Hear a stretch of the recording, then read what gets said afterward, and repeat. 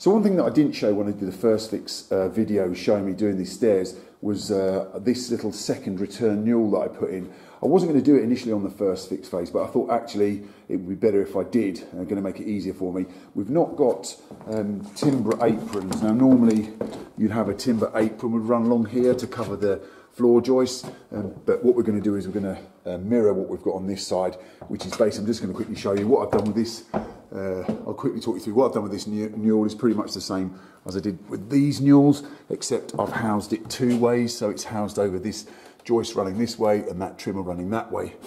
So that's all in, and lovely job of cutting that little bit of handrail in there. So just want to show you the detail. Basically this is the floor capping bit that we put on, so I've cut the flooring back, and what that enables me to do, if you look here, is this floor capping now is exactly the same width as the newel, and what I've then done is cut this. It managed to be, coincidentally, it was 25mm.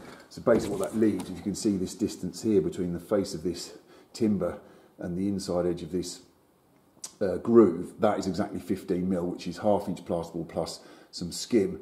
So all that's going to happen now is when the tackers come in, they'll tack this ceiling through here, carry it on up round. I'll get them to leave it slightly long, and you can see I've sort of mocked a bit up here, so the plasterboard will come up here, leave it slightly long, and then simply all I'll do is when I fit my capping, look, that capping fits straight over it.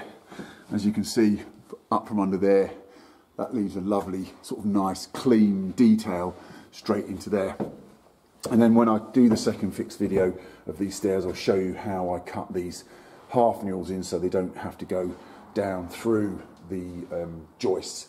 It makes it nice and clean. So I just, again, tiny, not even a video really, just explain how I've done that detail and how I think it looks really neat and tidy. I say what I'll do is I'll cut this round here a little bit like a window board and return that sort of moulding to itself. I'll do the same on this side as well.